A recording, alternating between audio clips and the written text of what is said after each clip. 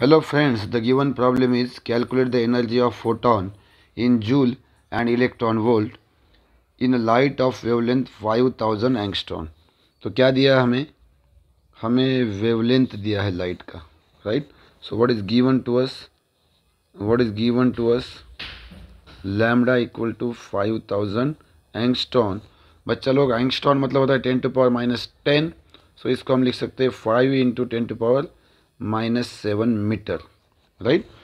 हमें एनर्जी निकालना है. सो to find what we need to find, क्या ढूंढना है, क्या निकालना है? ई energy in joule and E in electron volt. तो सॉल्यूशन लेते हैं हम. सॉल्यूशन वी नो, क्या पता है हमें? We know E equal to H new.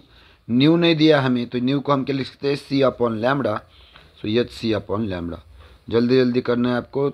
H की वैल्यू होती है 6.63 इंटू 10 टू पावर माइनस 34. सी की वैल्यू होती है 3 into 10 to power 8 and lambda है आपका 5 into 10 to power minus 7, right? So minus 7 ऊपर जाके प्लस 7 हो गया, प्लस 7 और 8 15 हो गया. ये 15 इसमें से चला गया, माइनस 19 बच गया. सो यहाँ पे ई आएगा आपका, देखिए ई इक्वल टू, ये आएगा आपका 6.63 divided by into 3 divide by 5 into 10 to power minus 19 joule. तो इसको सॉल्व कीजिए अभी. सो 3 से मल्टीप्लाई कीजिए. 3 3 9, 3 8, 19.86 divide by 5 in 10 to power minus 19 joule. जितना ज़्यादा फास्ट कैलकुलेशन होगा आपका. 5 3 15, 4 carry, 5 9 45, 3 carry, right? 5 7 35 and 5 8 right into 10 to power minus 19 joule. सो ये जूल में आ जाएगा. जितना फास्ट कैलकुलेशन उतना आ जाएगा. अभी इलेक्ट्रॉन वोल्ट आप में पता है. We know 1 electron volt is equal to 1.6 in 10 to power minus 19 joule.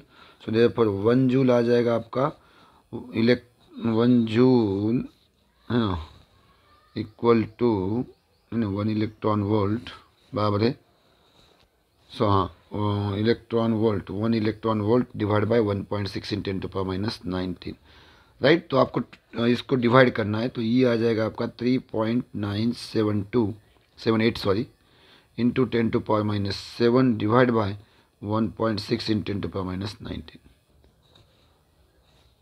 So E is equal to 2.16 2 32 बचा कितना? 7.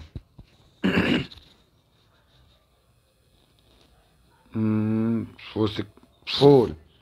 So it is a 2.486 electron volt.